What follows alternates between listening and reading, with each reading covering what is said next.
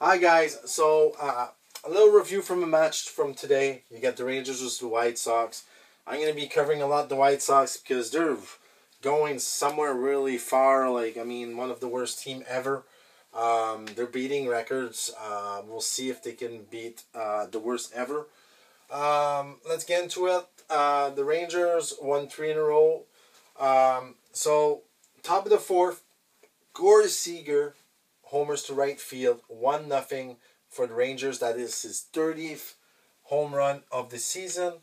Top 7, White Langford grounds out to shallow infield.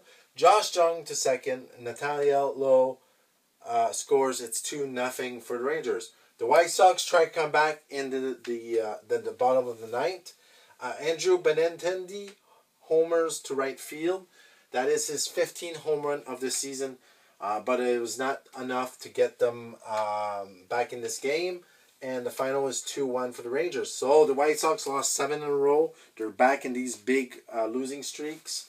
I don't know. Could they get to 130 loss? We'll see. I'm going to have to do a video of the White Sox for sure. So pitching for the Rangers, Nathan Eovaldi. He's the winning pitcher. He has a 10-7 record right now.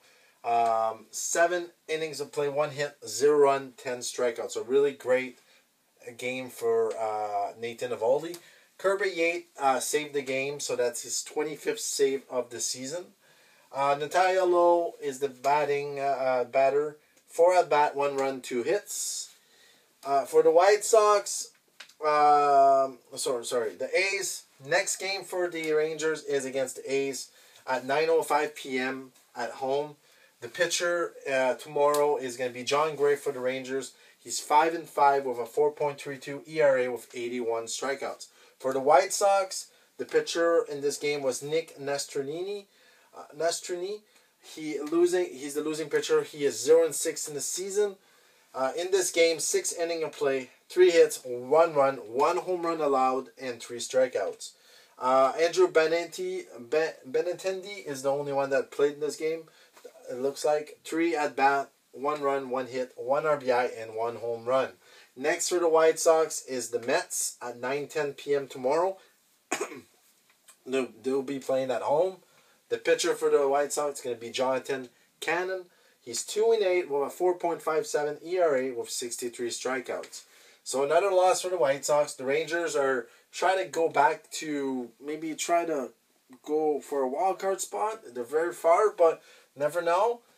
There's still enough games to maybe get them in there. The White Sox are going in the history book for sure.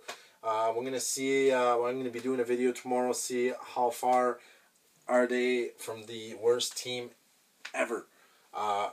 Ever in loss for sure. So let me know in the comments what you guys think about this. Like and subscribe. Thank you for all your support. And I'll see you soon in more videos. See you guys.